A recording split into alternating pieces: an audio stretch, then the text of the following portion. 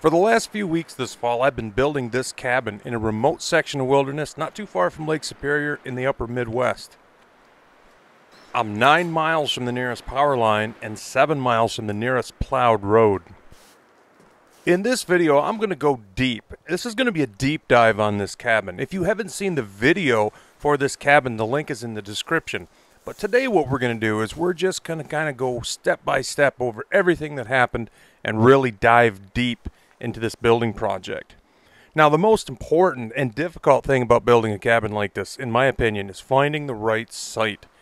I looked all over this property, and I had intended to build right here in this stand of pine.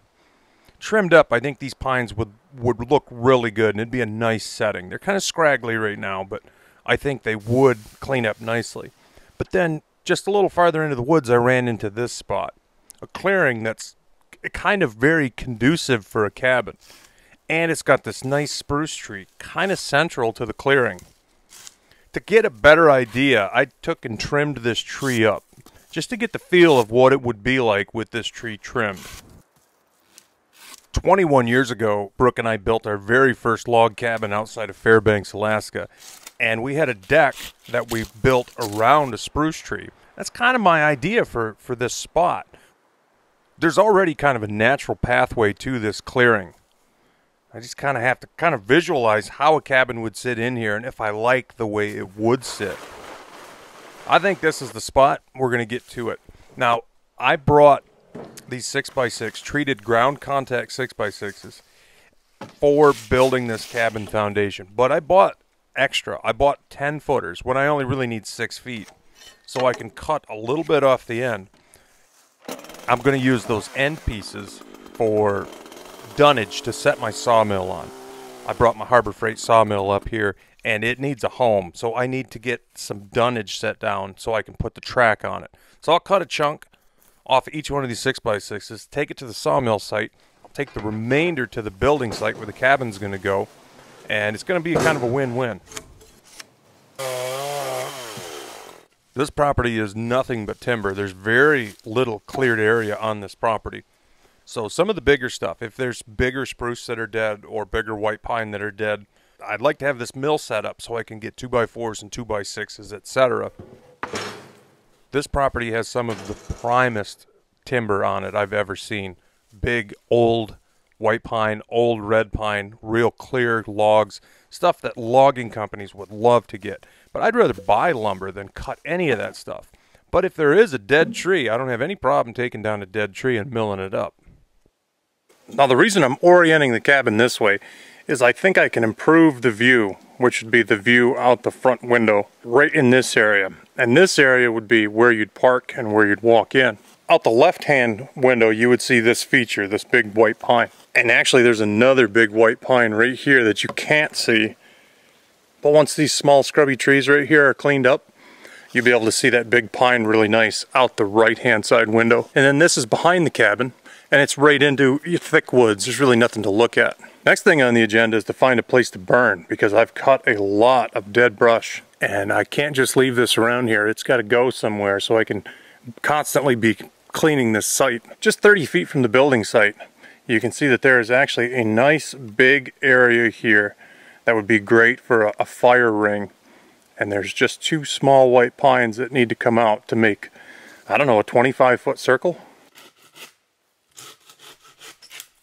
Now, this is a spot where I don't mind taking out a couple trees. These trees are pretty central to this cleared area. You get these 2 small trees out of here, you have all the area you need for a fire pit area, where you could have a central fire ring and 10 people could sit around it. Now, the saw that I'm using here is an Echo. It's actually the lightest saw that Echo makes. The thing weighs hardly anything. Unless you're cutting a winter's worth of firewood, if you're just cutting small stuff, a small chainsaw, like a small Echo, a small Steel, small Husky, you really don't need much of a saw to do this kind of work.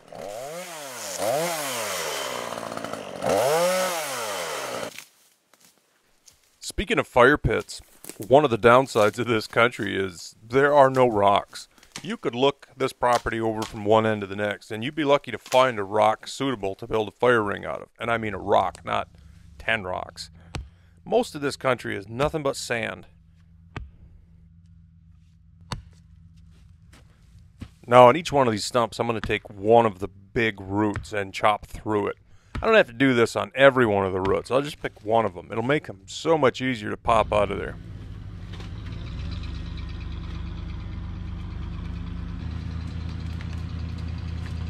Now the downside to pulling stumps is you need to do something with the stumps. You can't just put the stumps in the fire pit and burn them up.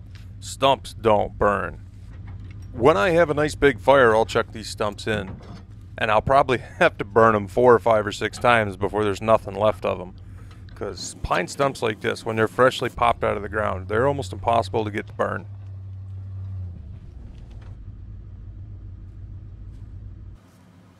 Last year for Christmas, I gave everybody in the family one of these toe straps as a gift. Family Farming Home had them for $9.95 a piece. They're fantastically strong. There's no gift out there that makes a teenage kid as happy as a toe strap underneath the Christmas tree.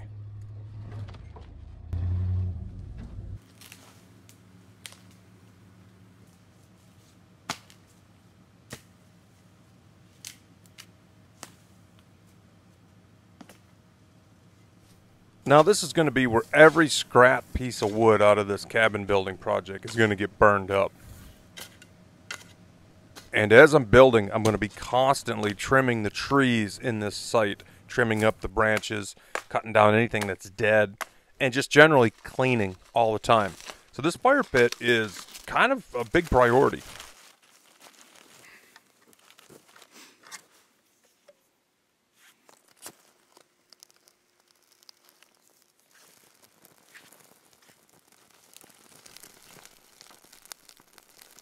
I love this shot right here. The color is fantastic. Nice.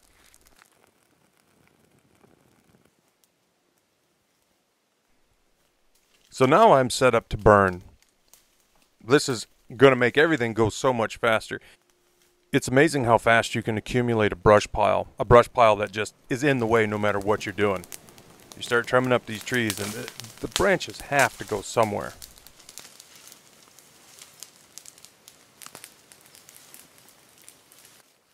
Now the building site is ready, and I can start my excavation. And by excavation, I mean I'm going to be digging some post hole size holes.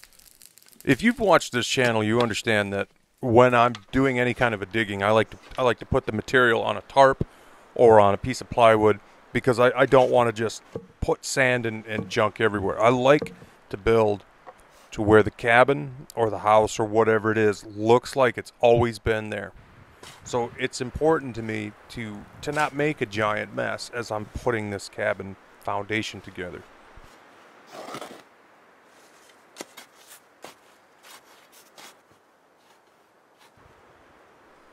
Now all the wood that goes into this cabin foundation is ground contact green treated wood. Once in a while you'll see a green treated wood. It'll be an all-weather wood or something, but it doesn't say ground contact. I don't know if there's a difference, but these posts that are going to get buried, as far as I'm concerned, everything needs to be treated, needs to be ground contact rated. I was looking recently on the Menards website just to check to see the difference between regular lumber and treated lumber price-wise. I think the treated lumber is about a third more than just standard construction lumber. And honestly, that's really not much. It's not a big deal, and you're only using just a bit of it for the foundation. Don't cheap out if you're going to build anything and try to use just regular lumber for anything that goes in the ground.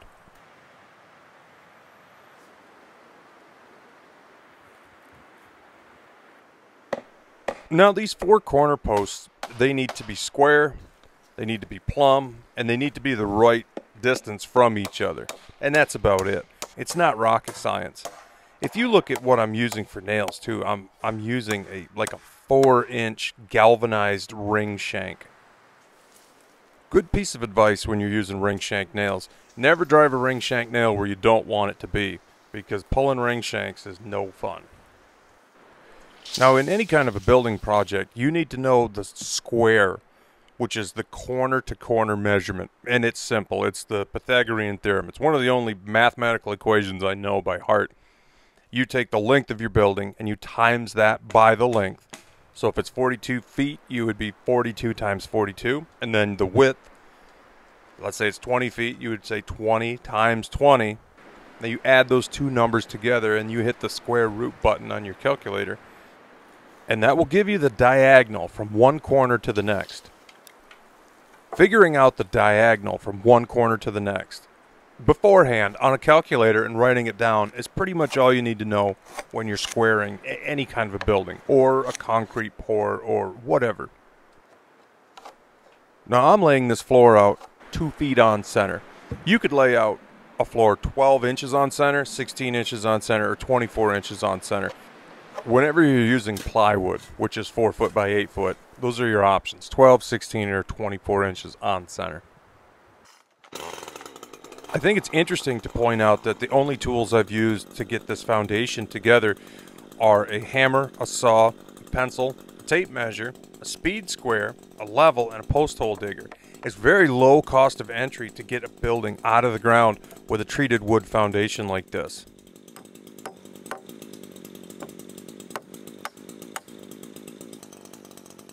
Now the board that I'm putting on right now is kind of a ledger board.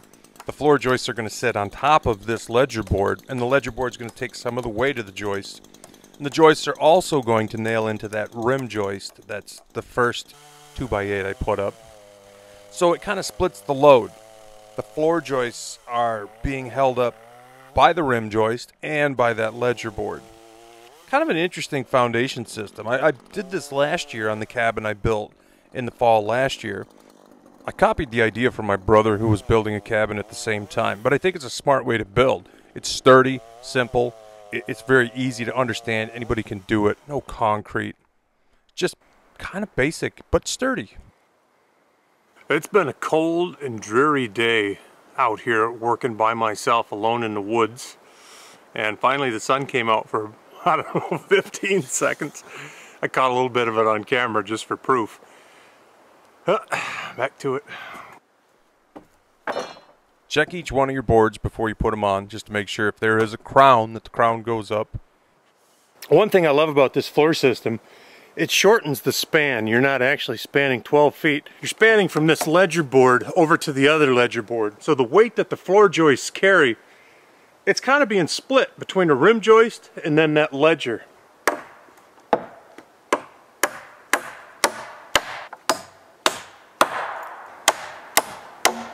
I cut that post a little cockeyed.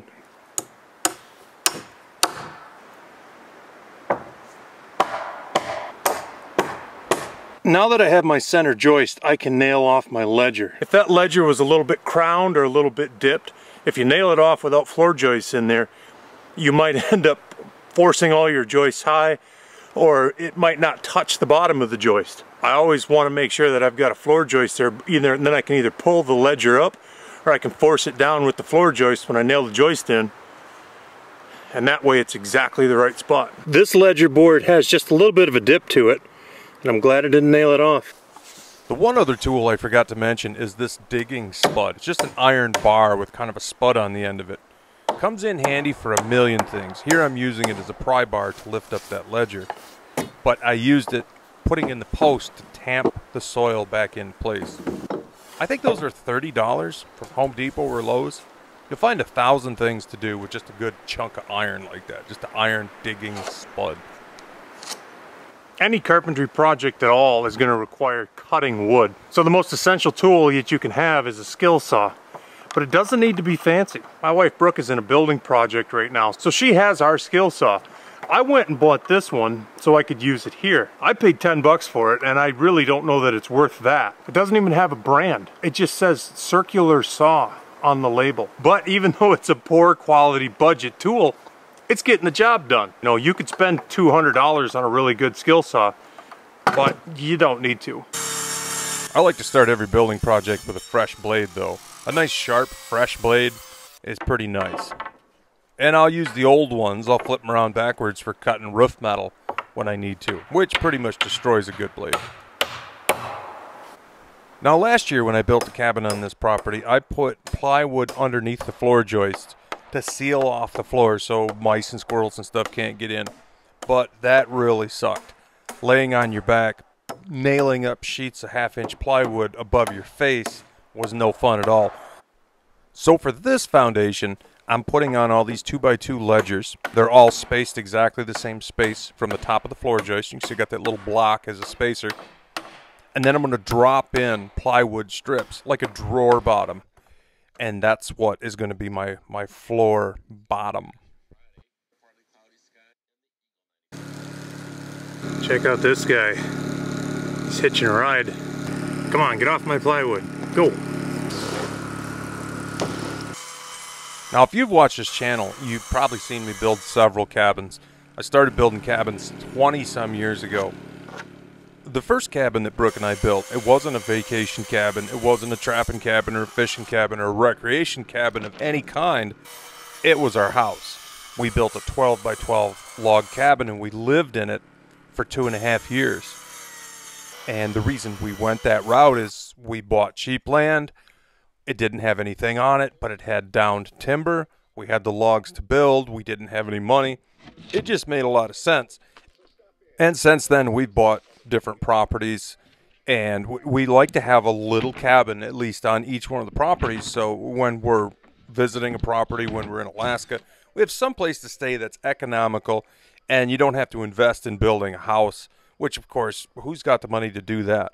A cheap little cabin like this can be a fantastic place to stay for a week or a month or a summer if you want. Doesn't take a whole lot to build a small building like this. Doesn't take a lot to clean it or heat it.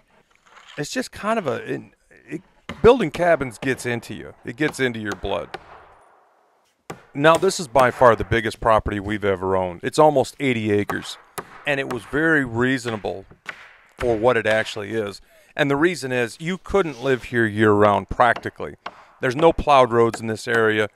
You get 4 feet of snow here in the wintertime. You could not commute from here to work.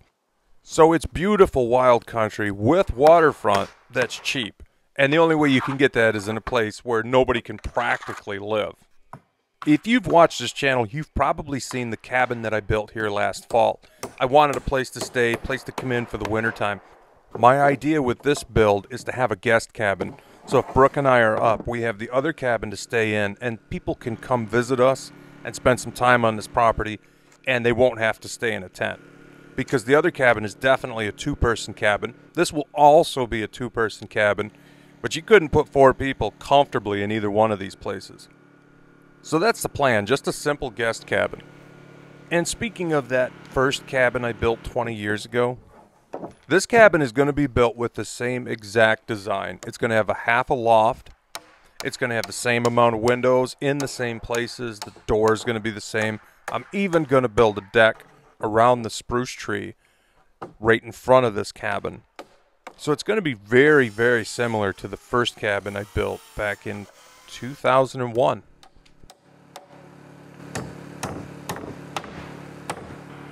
Now, I think it goes without saying that working by yourself like this, of course it's peaceful, but it's also really limiting. This 12-foot wall is about all I want to stand when it comes to standing a sheeted wall. Now, you have a couple options if you wanted to stand a bigger wall by yourself. Don't sheet the wall. Stand the wall just as a framed wall and then put the sheeting on after the fact. Or you could also cut out the window and door openings. That saves a little bit of weight too, helps you lift a wall by yourself easier. Now, the sheeting I'm using here is T111. It's plywood with like a false board face on it. So here we are at day 3. Got the floor built, insulated, decked. Now I'm ready to stand the back wall. I think I'm going to be able to stand the front wall, and then I might have to run for material. Now, the beautiful thing about T111 siding is it has a texture. It looks like board and batten, and all you really need to do is stain it with like a log oil stain or like a deck water sealant, like Thompson's water seal, or any kind of a stain slash oil slash sealant, and you're done. No siding, no house wrap, no nothing. You just have a finished outside wall, and that's really attractive. Now, if you're going to sheet a wall like this in 1/2-inch plywood, right now, as of today, it's going to be about $23-24 a sheet, where the T111 is closer to $45 a sheet. But really, the fact that it's a one and done solution makes it really attractive. This is a good time to point out too, what I'm doing here is I'm building my window opening as a unit by itself before it goes into the wall. This way you have all the best leverage and nailing angles available to you. If you built it flat, you're going to be nailing sideways, you're going to have other wall studs to deal with. It's really helpful to build window openings and door openings as a unit by themselves and then slide them into place in the wall and nail them off to your top and bottom plate.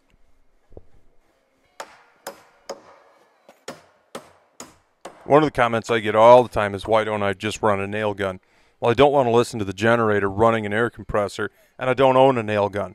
I will say some of the battery-powered nail guns nowadays are fantastic, and you don't have to listen to equipment running in the background when it's not needed. They are quite expensive, but easy to justify if you do a lot of this kind of work.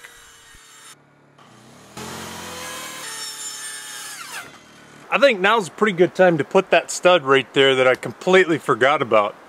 I didn't even make a mark on the layout. Just missed the 2-foot stud.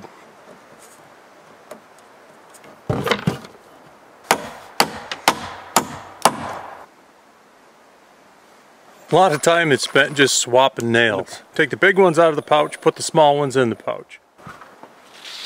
I would have figured out that 2-foot stud wasn't there when I went to nail it off where it's supposed to be, and the nails didn't hit anything. Always start a sheet of plywood or any kind of sheeting right from the very corner, and then make sure you're flush all the way along one of the two sides. Get it all nailed off flush, and then you can work the other side. You can move the framed wall in or out to make sure you get it flush along this side. Because chances are the 4x8 sheet goods, the plywood or the T111, is going to be a lot more square than whatever you're building. The 2-foot measurement where it gets nailed off is right in one of these gaps. So I have to set all the nails with this punch. So it kind of feels like you're nailing everything twice.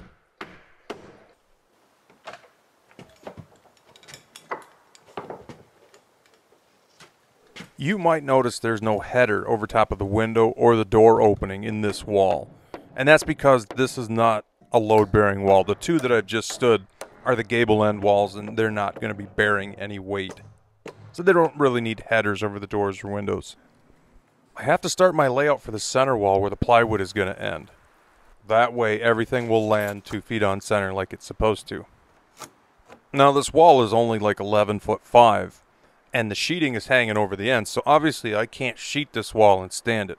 I have to stand this wall as just a frame of a wall, and then I'll have to sheet it in place.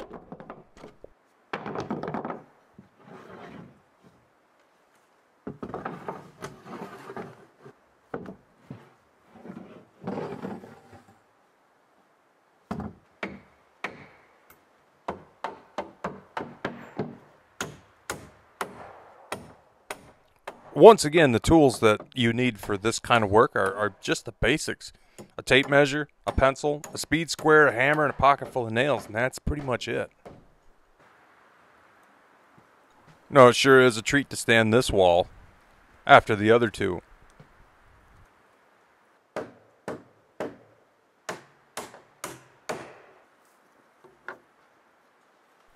Now I'm going to brace the corner of this building and get it level before I nail the one wall off to the other.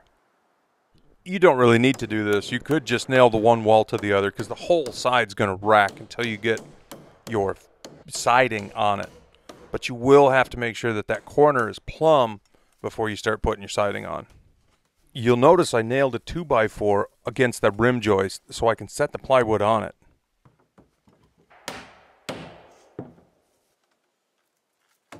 Now these two side walls, they're going to be supporting all the roof rafters, so they are load bearing. Not only that, but I'm going to put in a log loft. And so I need a header over both of these windows to support the weight that the window on these side walls is going to carry.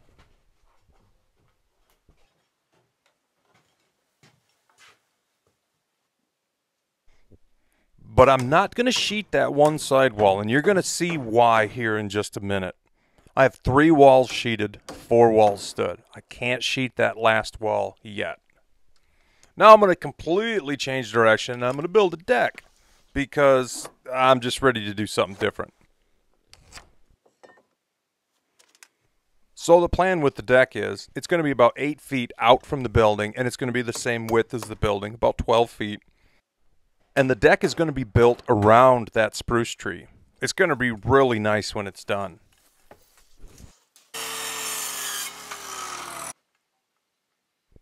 My plan here is to just put together the frame. It's going to be really fragile, and I'm just going to support it temporarily by picking it up and tacking a 2x4 onto it. That way I can square the frame itself as it exists, and then I'll put the posts underneath the frame. You'll see here in just a sec.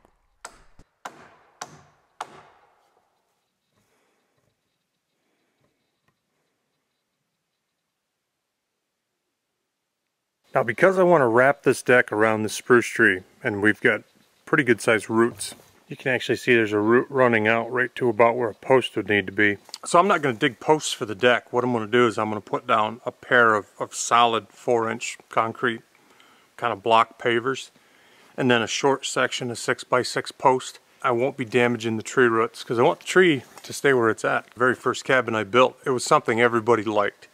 Whenever anybody was up on the deck, they always thought it was cool to, you know, sit by the tree that grows through the deck. And there's a picture of my first cabin in the same stage of construction, with the deck temporarily being held in place by some scrap 2x. I have a little bit of sand left over from filling back in these post holes, so I'm going to use that as a nice bed. We'll get that tamped down, and I did take the moss off the ground right there with a shovel, so it should just be mineral to mineral contact. I'll put a couple blocks there, and then we'll cut ourselves a 6x6. Now I'm going to give this deck just a little bit of fall. So I'm going to make sure it's got a little bit of fall before I take my measurement and cut my post.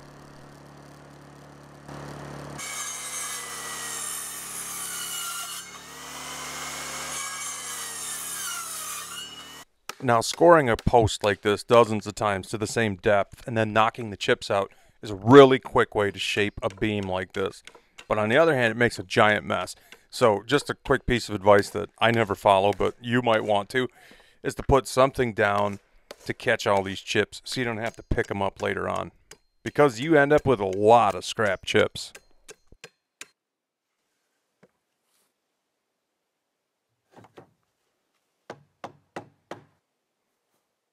Once again, we're going to use the big dog nails on this, these 4-inch ring shank galvanized spikes. And then that corner post is going nowhere.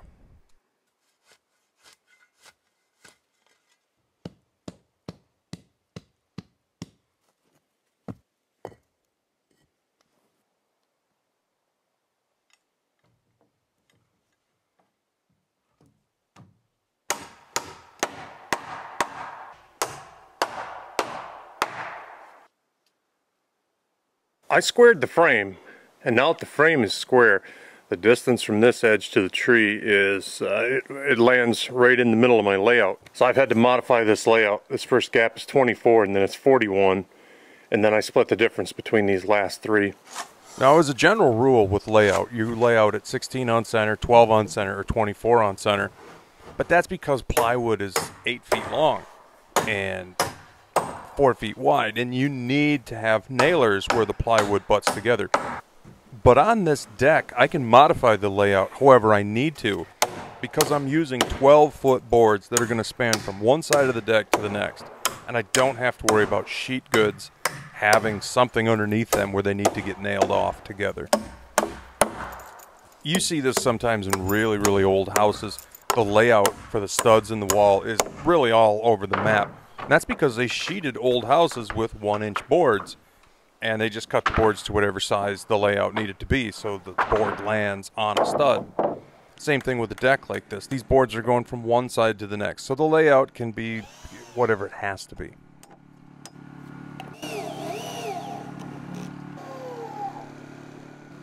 Now we're to the point where I need to do a little bit of trimming to get the boards cut around this tree.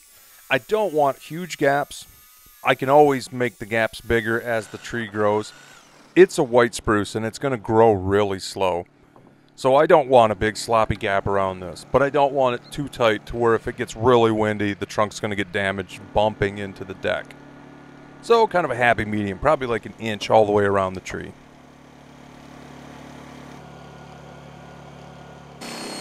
A jigsaw would be better for the job I'm doing right now, but the Sawzall is what I have handy.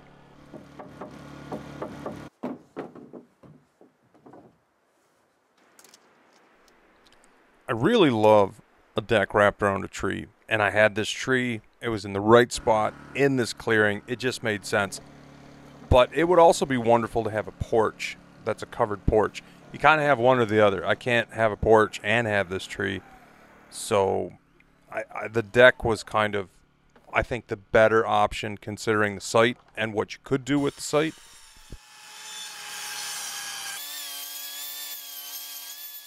In case you're wondering too, these are 5/4 deck boards. You can buy these at Lowe's or Home Depot. And by 5/4, you know, they're supposed to be 1.25 inches thickness. Well, I think that turned out just about right. I like the distance the tree is from the house. The spruce tree is not going to provide a ton of shade, but it is a nice feature. Now we're really going to shift gears for a minute. We need to get the logs for the loft. There's going to be 2 logs that hold the loft up. And luckily I found a nice standing dead spruce that's only 100 feet from the cabin build. And so this one's a no-brainer. I'll have to find another one of these. But this tree is bone dry. It's real close. And it's pretty straight. Now the reason I didn't sheet that last wall is because this loft log has to go in before the sheeting is on. This log is going to sit on top of the window headers, and if I sheeted the other wall, I would never be able to get the log in. You couldn't get it in. The second one I'm going to be building supports for. You'll see that here in just a bit. And the second log that holds the loft up, it can go in by itself once the wall is sheeted. But this first one, I have to have this first one in before I sheet that wall. Now to cut this log, it's quite self-explanatory. I just tacked down a straight 2x4 and I'm using it as a guide to make a cut with the chainsaw.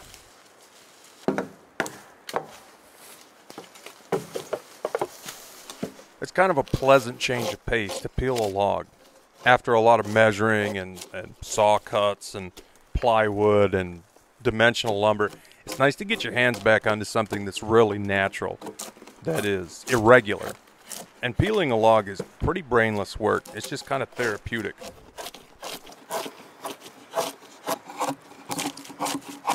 I wish my sister was here. She always said she liked peeling logs. I'd let her take the job. It's not quite cold enough out to be doing this without sweating.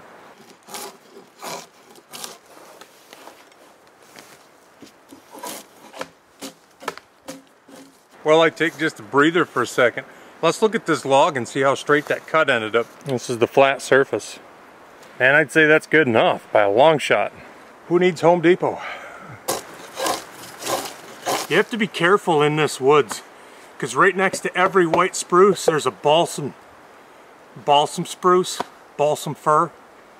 And although white spruce is good, rigid, decent wood to use, I wouldn't use the balsam for anything. It's really soft, very rot prone. You see it all the time in campgrounds around here. People cut down dead balsams and put them into campfire, and you can hardly make them burn because the bark is watertight and they just rot from the inside. Everywhere you look around here, there'll be a white spruce. Right next to it, there'll be a balsam fir. And if you don't know the difference, well, one sucks and the other one's pretty good wood. Now this log looks like it's quite heavy, but it's really not that bad. It's very dry, has no rot, has no punkiness to it. It's about perfect for what I'm using it for. Now the framing is 12 foot, outside to outside, not counting the T111 siding, which is on the outside of the framing. So this log needs to be 12 foot, maybe just a little bit shorter, maybe 1/4 inch. And then I want it the same thickness on both ends. I'm picking 4.5 inches arbitrarily. That's what I'm going to cut these ends down to, thickness-wise. And the bottom will sit on top of the window header. Well, if you went and grabbed a snack a few minutes ago and missed my explanation, now it makes perfect sense why this last wall wasn't sheeted. Because I have to slip that log over top of the header and then back into place over the other window header. And if the wall was sheeted, there's no way you could get that log in that spot. Nice.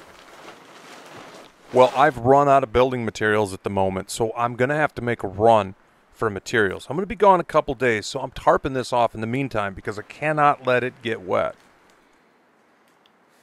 Real reason I need the tarp on this is because I've insulated this floor already. I can't let the floor get wet, but I don't have my roof metal yet. And I don't have my roof built. I always tell people when it comes to building, everything is a sequence. I needed to get this log in. This is going to hold up the loft, but I need these in before I sheet this wall so I can build a kind of a homemade scaffold up here, and then I can actually get up and stand the rafters. Without something to stand on, there's really no way to put the roof on this thing. Well, that's going to be it for today. I'm actually coming up here with a friend of mine. We're just going to loaf around, burn up a couple days. Hopefully the weather won't be too bad, and hopefully if it does rain, we'll be here to fix this tarp if there's a problem. Well, my buddy John and I came up here, had a couple days of just loafing around doing nothing, and the tarp was fine. I ran back down for more building materials, and I came back to find this. It's probably 40 gallons of water in there. I need to get all that water out of there without it blowing up and soaking this floor, because the purpose of the tarp was just to keep the water off the floor. It's obvious that my tarp, it did hold up, but the support that held the tarp up broke, and now I have a swimming pool. I'm not exactly sure how I'm going to deal with that.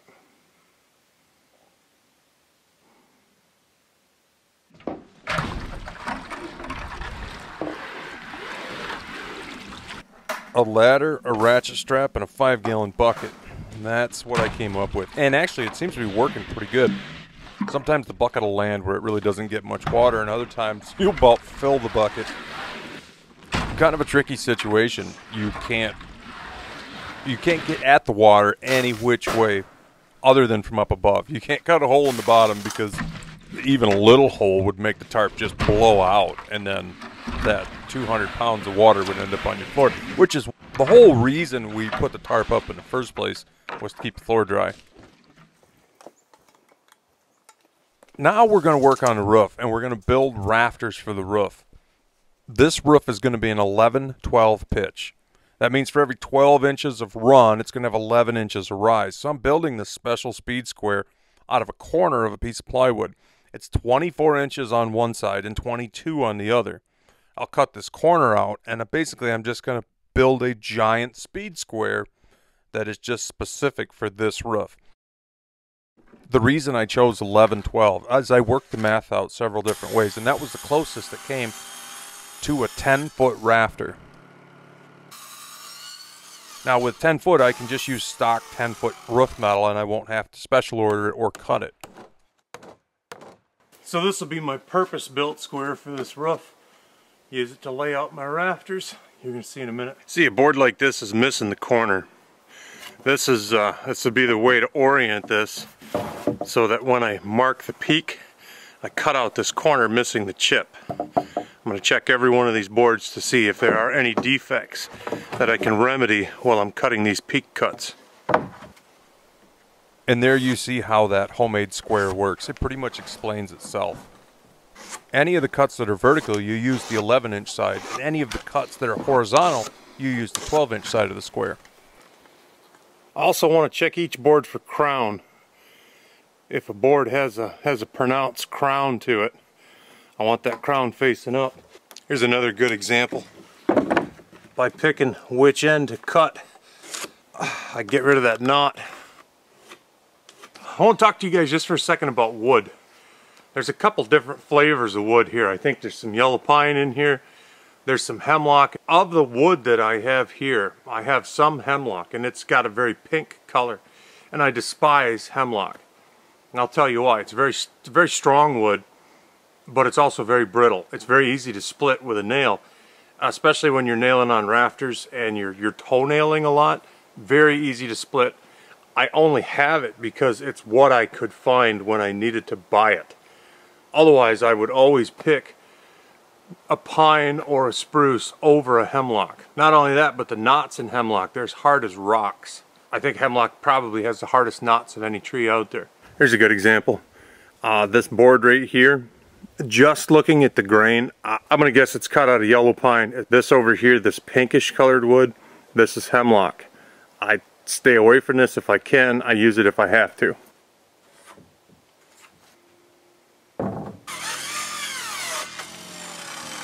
Now I'm going to do all of the peak cuts first, and then I'm going to flip each one of these rafters around, because I'll need the very tip of that peak cut to make my measurement for the other two cuts that I need to make.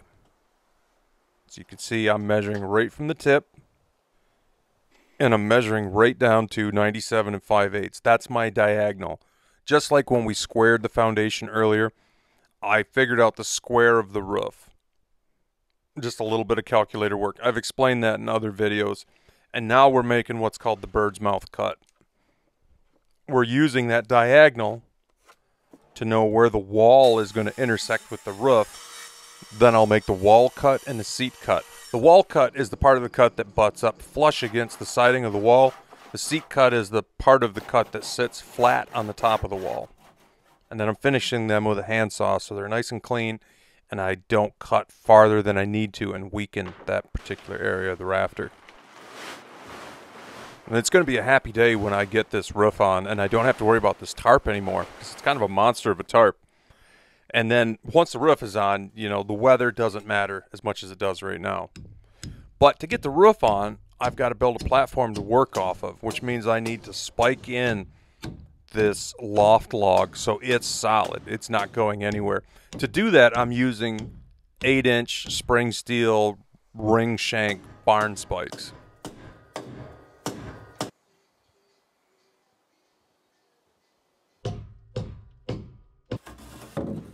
Then I can build myself a platform just using a couple 2x4s flat.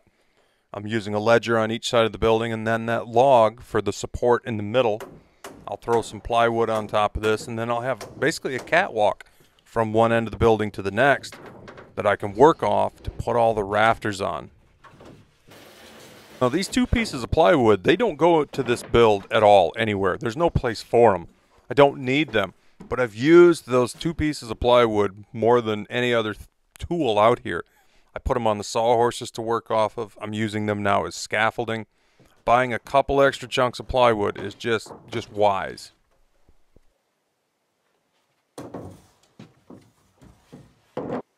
Now there's two ways to build a raftered roof. You could use a ridge board that would run all the way along the ridge of the building, and the rafters would butt in and nail to the ridge board. But I'm nailing the rafters together with gussets, kind of like you would see on a truss. Now, the gusset holds the peak together. The ends of the rafters, of course, are nailed off to the wall, and the walls are held together left and right by the logs that are holding the loft up. There's going to be one more loft log, but there's already one in place. So the walls will never force their way out under a heavy load of snow. Also, with an 11-12 pitch like this, it shouldn't hold much snow anyway. You should be able to slam the front door and all the snow should fall right off of it. Now I've nailed off this 2x4. It's marked out for the correct length of the roof, and I need that in place so when I stand the next set of rafters, I have that 2x4 to tack them into so they stand up like they're supposed to.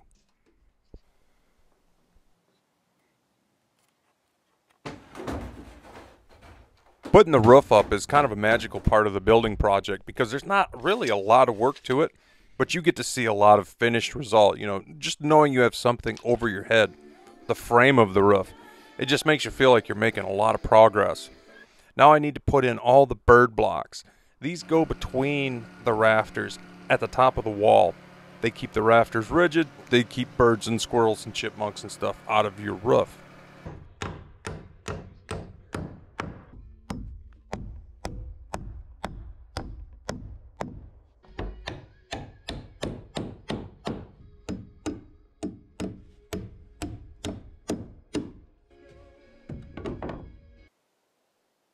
Well, I feel really good about that. The only downside is it is supposed to rain tonight, and I don't have the roof done. So we'll put that green tarp back over top one more time. Hopefully this will be it. And then today we'll hopefully get that roof wrapped up.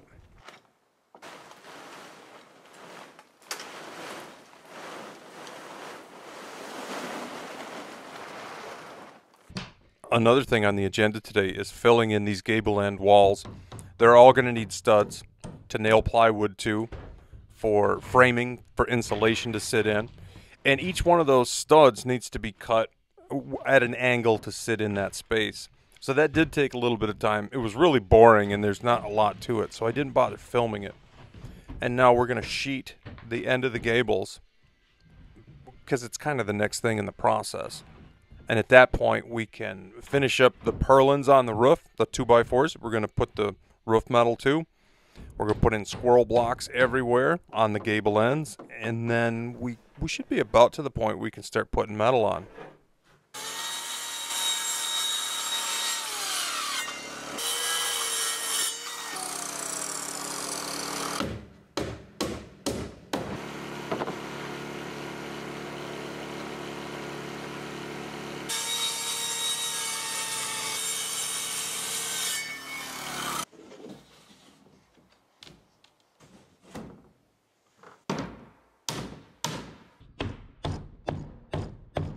If you've watched this channel before, you've seen me using this hammer. I've had this hammer for 22 years probably. But the one thing I don't like about it is it does not have a nail magnet on the top. So whenever I'm doing something like this with a tall roof, I use this one because it has a nail magnet. For you guys out there that don't frame a lot, the nail magnet, you can set a nail in it and it will stay put, so you can sink it on a wall and then drive it. So like when I'm up here, put the plywood up, put a nail on there, thunk, and then tack it in. Now we're going to nail on the rest of these metal roofing nailers, purlins, whatever you want to call them. We're using 2x4s, 2 feet on center. That's what the roof metal is going to screw down to. Before we get too far on that, I'm going to put the other side of these rafter gussets on. And then it's kind of jungle gym territory after that. This is kind of a fun part of the job. It's nice to be up on top of the roof. One thing to remember, 2 feet on center is about what you want to be with these 2x. And the reason I say that is if you're 16, they're almost too close together for your knees to be happy. And if they're much more than 24 inches, they're too far apart. And you can't put your foot on one and rest your knee on the other. So that 2 foot is kind of the magic number for the 2x4 nailers. Now, as far as putting on the metal, it's kind of a back and forth whack-a-mole type situation. Got to get up on the roof, screw off the metal, go back down, get another sheet. This last sheet is always tricky.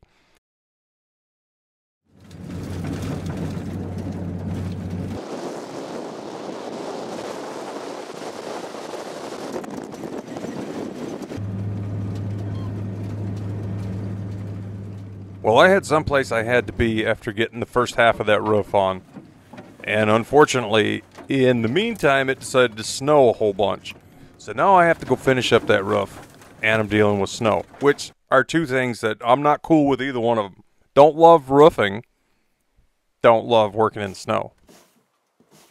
But honestly, I think I started this build on the 25th of October, so I really have it coming when it comes to getting snowed on. I was late to the party, and this is what I have to deal with now.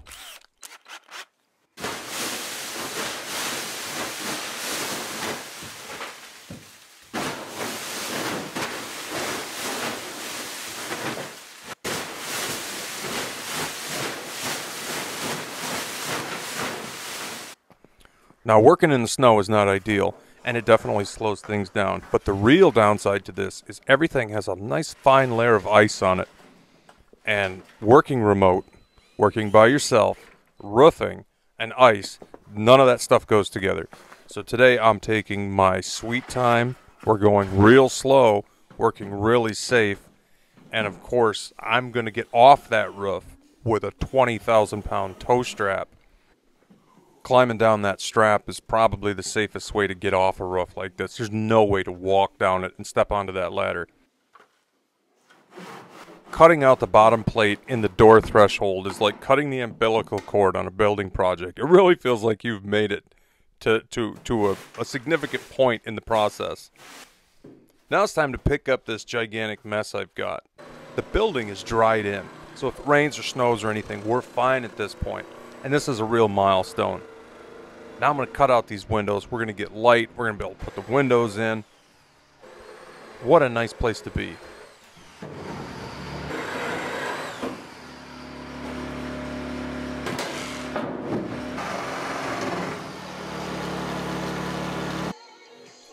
Now I need to get back outside and nail off around these windows. Today's the opening day of rifle season. I've heard a couple shots, quite a ways off, but you know, who knows who's hunting on the state land to the west or to the state land to the south. So I think I'm just going to keep my hammering to myself today. And then in the morning I'll nail all this stuff off and I'll put these windows in. In the meantime, pack all my windows over here, cut the plastic off, and I'll get those ready to go. I know I wouldn't have wanted to spend all my year looking forward to deer season to go way up into the middle of nowhere and then have some idiot hammering on the wall of a cabin on the next piece of property over, bothering your tranquility and your deer hunting for the year. So I prepped those windows and I stayed busy doing other stuff until the following day. And then I nailed off all those window openings, put a nice big bead of caulk on them, and now we're ready to stuff in some windows.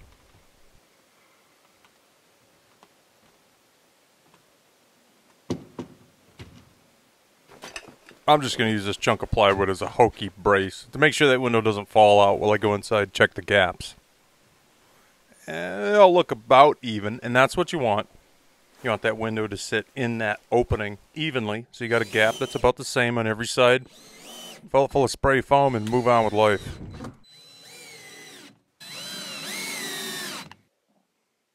Well, I have to say it's really nice to be at this point where the roof is on, the windows are in. I throw a door on here and you could heat this place pretty easily, even though it's not insulated yet. And I think that's about where we're at. We're about to the point we're going to need to do some insulation and do some tongue and groove. But before we can do that, there is one last thing that has to be done. I have to put in that second loft log.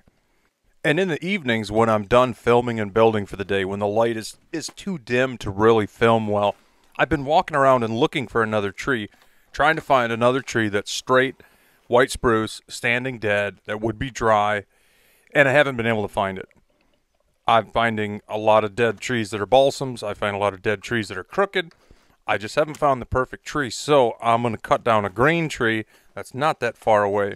Because if I can't find what I'm looking for, I might as well get something close so I don't have to pack it a half a mile. Now in Alaska, I've built 2 cabins out of 3-sided log. And when you buy 3-sided log, it's green. They cut the trees, they mill the 3-sided log, and you build with it as soon as you can. You can't mill a log 3-sided and then let it season because it will twist. So you generally build 3-sided log cabins with green lumber. Green logs, that is. The only other option is to either cut standing dead and mill standing dead, and then you can build with that probably whenever because it's mostly dry. Or you're going to cut your logs, allow your logs to season, and then mill them 3-sided, and then they should be fairly stable. So even though the first log I used was totally bone dry, standing dead, and this one is completely green, both ways are pretty standard when it comes to building with log.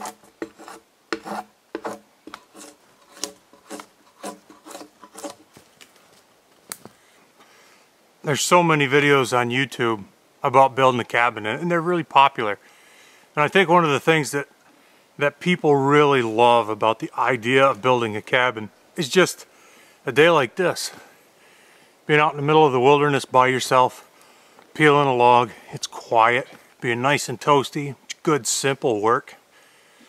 I think that's what a lot of people would really appreciate about an experience like this. It's cold, it's below freezing, but when you're busy, you know, it's fine, feels good. This evening, I'm going to take all this mess that I've made, I don't have a big fire. I'm just gonna have a big old bonfire. And I can't think of anything else I'd rather do tonight than clean this area up and have a nice big warm fire and just sit out here and just listen to the silence.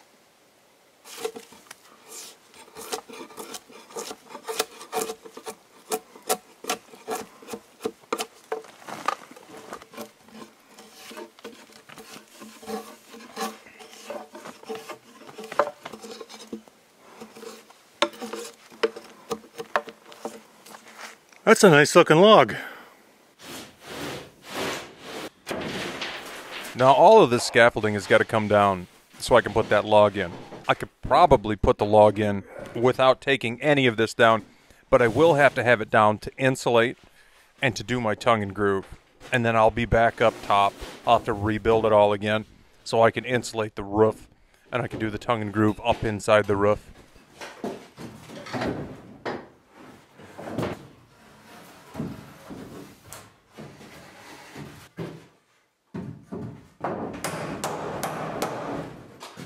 Now what I'm doing here is I'm building the support that's going to hold up that other loft log. I'm going to build it so that it's the same exact height as that window header. Then I'm going to cut that loft log the same way I cut the first one. It's going to drop right in there. And I can build one side and then go over to the other side, get it ready, lift that log up in, and then I can put those last two chunks of 2x4 in after the fact. And that way I can get this log in place after the wall's been sided.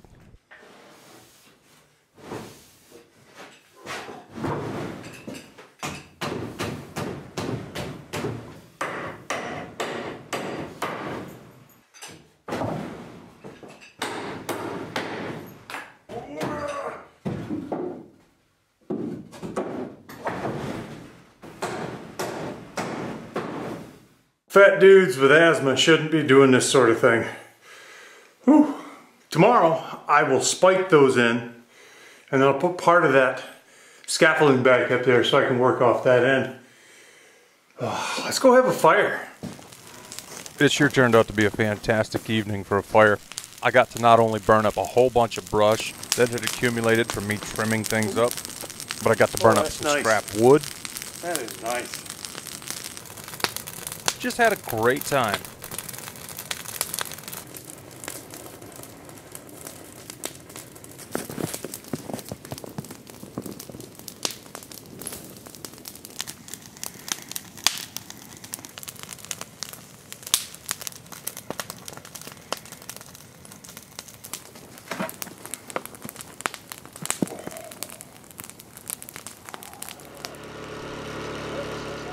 Well, when it comes to stupid decisions, I make my fair share of them. Don't get me wrong. I should have built this set of steps as soon as I built the deck, and then I wouldn't have had to spend 2 weeks jumping up and down on and off the deck. Building a set of steps like this is kind of an abstract activity because the ground is abstract. You don't really have a hard distance to go by. I'm going to dig in some blocks, and the two sides of the steps are going to sit on blocks, but they're not there yet. And they're probably going to be a little different height-wise, one from the next. So it's just kind of a trial and error type of building project.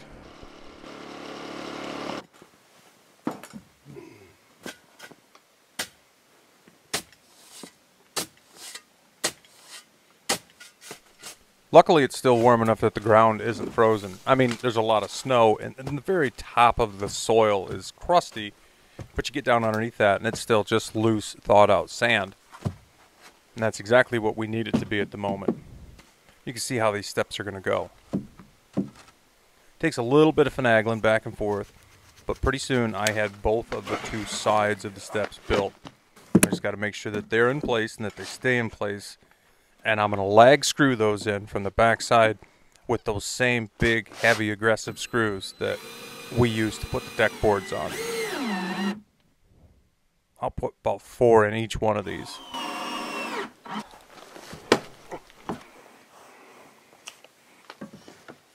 Now I'm making marks where the tread supports go. I want to measure 8 inches down from the deck, from the top of the deck, and then another 1.5 inches down from that, because the treads are just going to be 2x6s, which are 1.5 inches thick, and I need to be 1.5 inches below that 8-inch mark. And then the steps, it'll actually be 8 inches between one step and the next, and then the deck.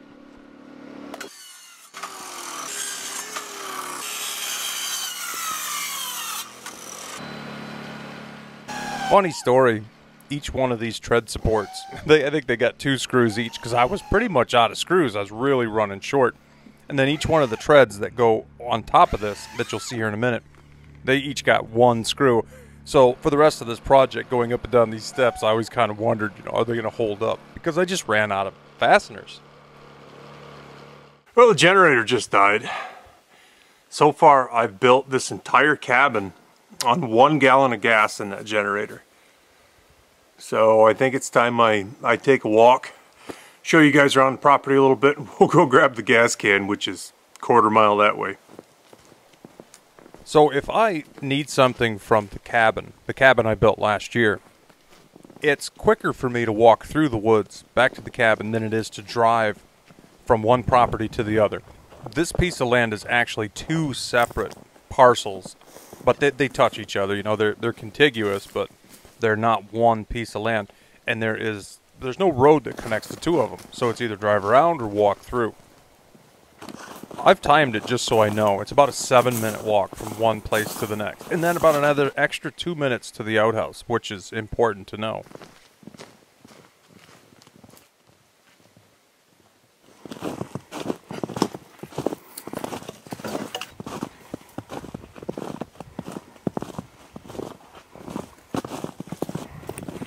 I think you guys are going to find this pretty interesting when we get over here. This is kind of the end of the trail.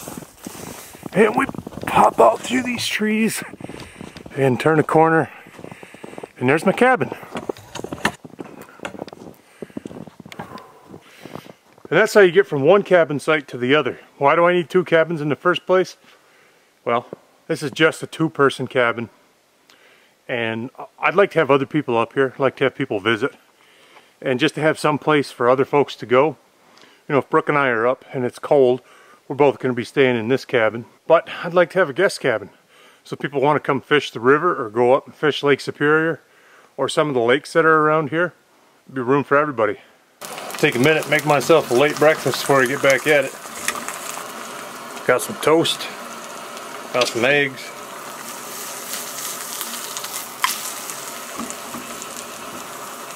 Kind of got to balance this plate on this little stove.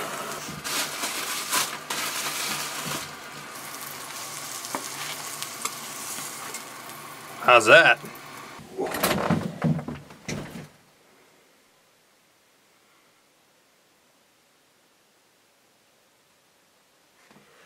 You know, this porch has become my favorite place to eat breakfast. One of them anyway. If Brooke were here, she'd offer you the first bite, so I'm going to do it. Here you go, this one's for you. And that's my breakfast view. Just kind of a snowy woods.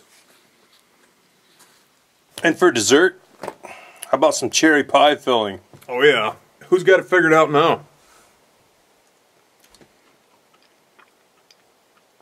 I should make another piece of toast and put the pie filling on top of the toast. I think I'll do that.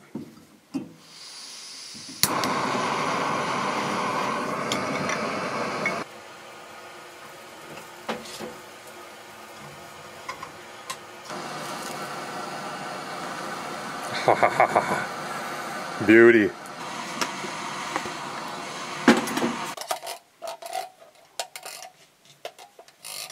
How's that for dessert for breakfast?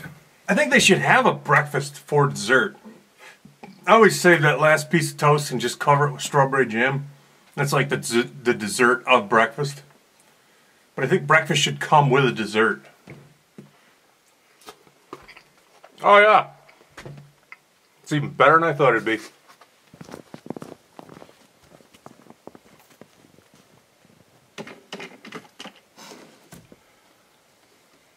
I hate these gas caps.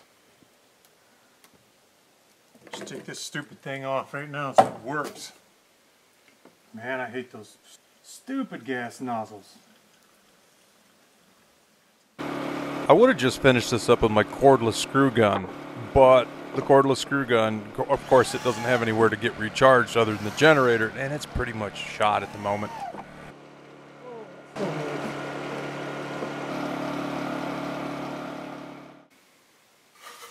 I just need to throw in a couple nailers. This is where the stove flange is going to go, where the wood stove exits the wall. I want to put a piece of triple-walled insulated pipe through this section, and I just need some nailers. Something to nail the sheet metal flange to.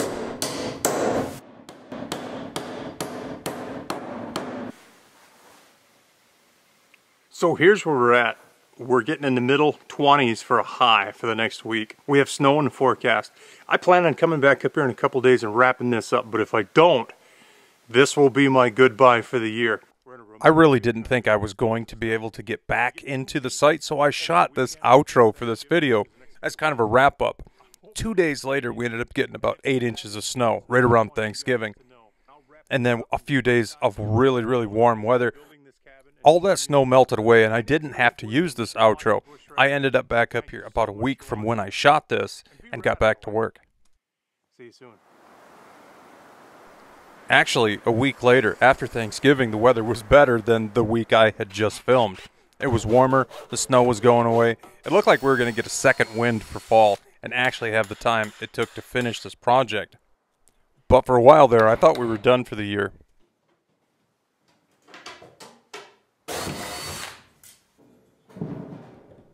I'm using this super fancy homemade compass to draw a fairly perfect circle.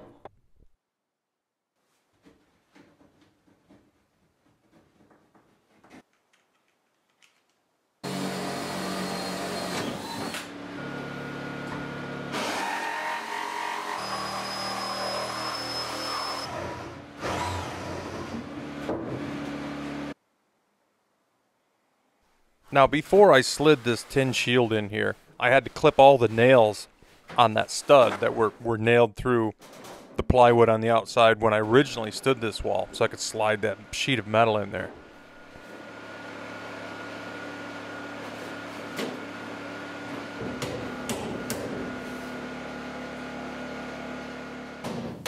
Now, this is pretty much the same way I've been installing chimneys since the very first cabin I ever built. Metal plate on the outside of the wall, metal plate on the inside, triple-walled pipe passing through the wall, and it just works. It's very safe, it's very easy to install. It's just a good way to go. Now, people ask me all the time about these stoves. Brooke bought the first one of these stoves for our black cabin, if you remember that video. This is a stove you can buy off Amazon. The company is Camp Chef, and it's for a canvas wall tent, for like a spike camp if you're out elk hunting or you're living in a wall tent or whatever. It's a wall tent stove, quote unquote, but it makes a fantastic little cabin stove. One of the only downsides to it is it has a 5-inch opening. So it comes with a telescoping collapsible stovepipe that packs down, and then you can stick it inside the stove. But if you want to hook it up for a cabin, you have to find a 5 to 6 inch reducer. And they're a little bit tricky to find. Like a lot of stoves, the paint that they put on this stove reeks, and it needs to be burnt off outside. Once in a while, you'll get a stove, you light a fire in it, it smells for a couple minutes, and then it's fine. That's not the case with these stoves. They need to get burned for a couple good hours in order for that paint to cure and bake on. Otherwise, it's just going to stink you right out of the cabin, and you're not going to have a good time. I've been sitting here watching that stove cook for about 40 minutes now. Just because the next thing is doing insulation, and I don't really want to. We got about 8 inches of snow over the couple days before Thanksgiving, but it's been so nice the last couple days, it's pretty much melted back down to nothing. I'm just sitting here having lunch. If you guys wondered what I'm doing for lunch a lot of times, salted cashews and some kind of dried fruit. You can just chuck it in the truck, you don't have to cook anything. Oh.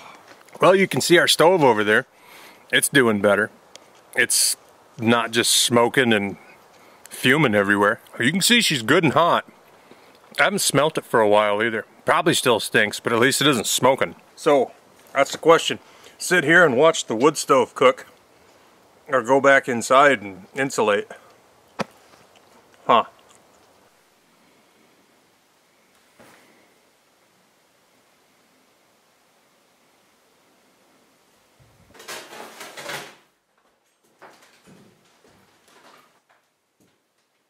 I guess there's nothing else that I can do, install. I guess I gotta insulate. Years ago, I used to be a cement contractor. And one of the great things about being a cement contractor is you're doing work nobody else wants to do. So it's very gratifying. I suppose it's the same principle with these contractors you see that are just insulation contractors. Can you imagine doing this work all day and every day? But it is work nobody else really wants to do. So I'm sure you get a lot of work doing it, and people are really happy to pay you for it.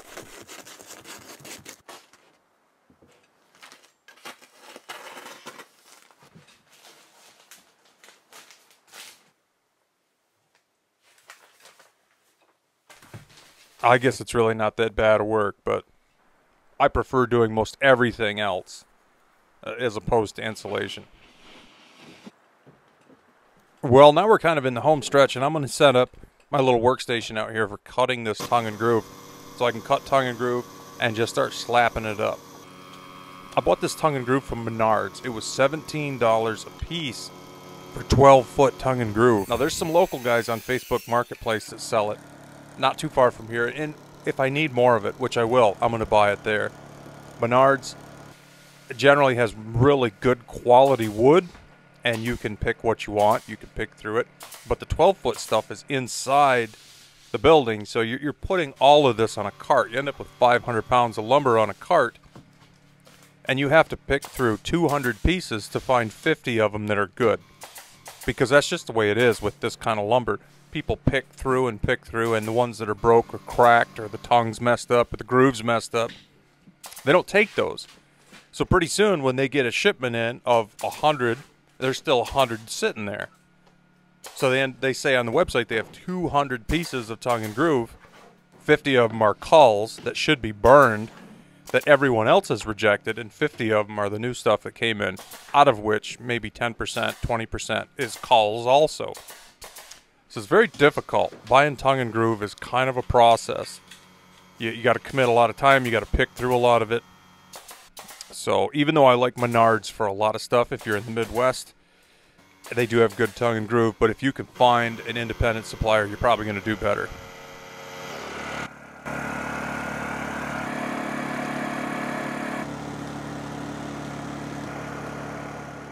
Now my workday, working remote like this, is basically dictated by dusk and dawn. Once it gets too dark to see or too dark to film, I just shut down for the day. I go back to the cabin, start a fire, and enjoy the rest of the evening. I generally do a lot of editing too, but hopefully by the end of today, I'll have most of this tongue and groove done, and I'll be able to install at least one light strip and get some light in here. Then I can work after dark, which would just be amazing. It'd be a kind of a revolutionary part of the process. And I'm using that little stubby chunk of pencil to get that mark back in behind between the window and the tongue and groove. Then I'll go back outside, cut my piece out, bring it back in and install it. You can see we've pretty much lost all of our snow, which is wonderful.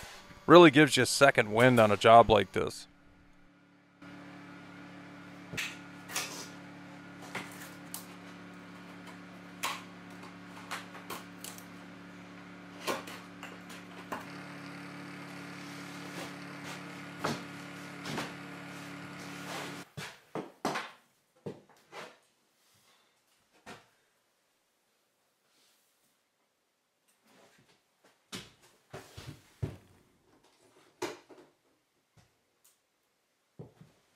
Nice. Nice, nice, nice. My brother Ryan showed me these lights. They put out a lot of light. They don't take much juice. He used them in his cabin project. And Ryan was shown these lights by our brother-in-law, Scott Harriman, who uses them at his off-grid cabin. Great solution. They're inexpensive. They're easy to find. Put out a lot of light. Don't use a lot of power.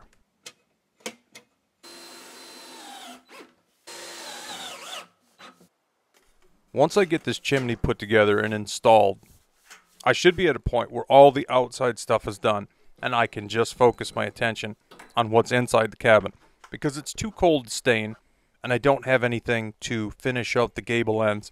So I'm pretty much at a wrap for the outside work on this cabin, at least for this year.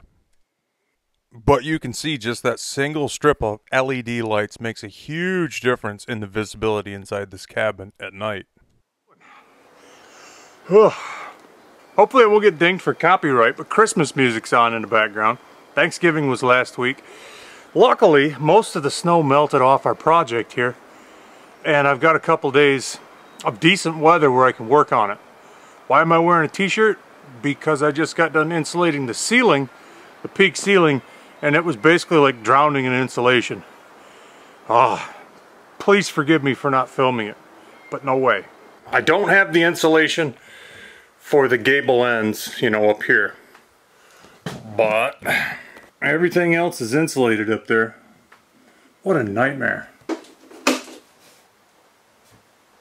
There we go. We have a winter weather advisory for this county coming up tomorrow. It's also supposed to drop from mid-30s down to about the high teens, low 20s. So today may be the very last chance I have to get anything done here for the year. So it's been a mad dash all day long. One of my top priorities is to get all the tongue and groove that I have cut and put on the wall and nailed off, because I don't want any of that just sitting around, especially under a tarp or in a pile or just, you know, leaned up against the wall somewhere. That stuff's fairly expensive and it needs to get put in correctly in the event that I don't get back here to work on this cabin again until spring.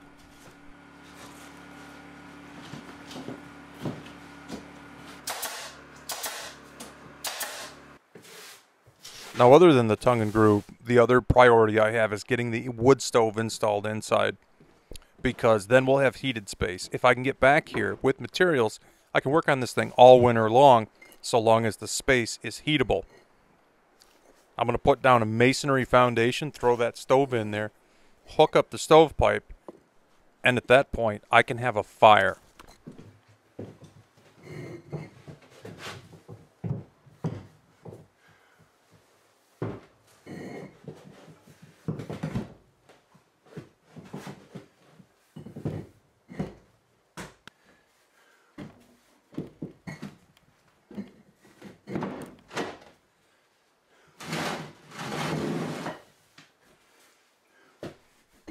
Now, Ace Hardware is a fantastic place to buy that reducer, that 5-inch to 6-inch coupler that makes this stove usable with 6-inch pipe. Ace Hardware is a great place to find that, but I bought most of the rest of this stuff at Ace Hardware too, and I probably paid twice what I should have. Family Farm and Home has stovepipe for half that price. Menards has stovepipe for half the price. Ace is good for a lot of stuff, good for those hard to find things, but save yourself some money and get your stovepipe somewhere else.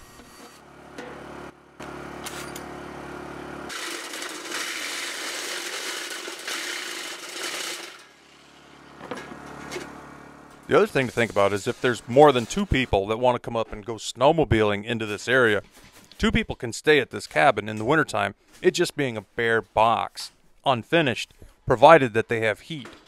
Because I'm sure this place will heat up fine, even though the gable ends aren't insulated yet.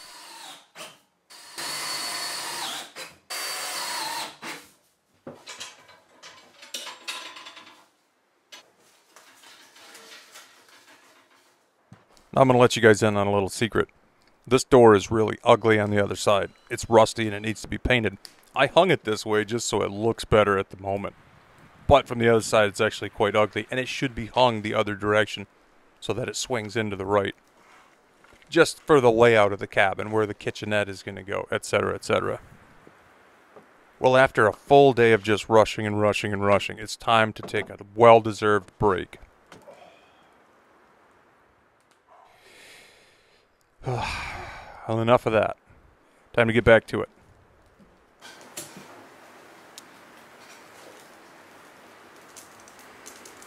Now, there is something really special about lighting the first fire in a new cabin. It's like christening a ship.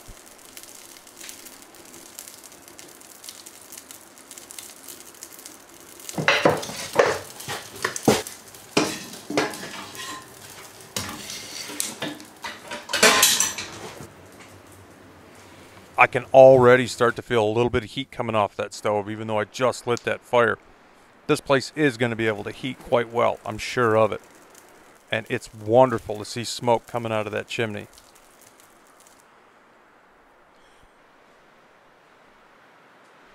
One of the questions I know I'm going to get asked a million times is, what did this whole place cost?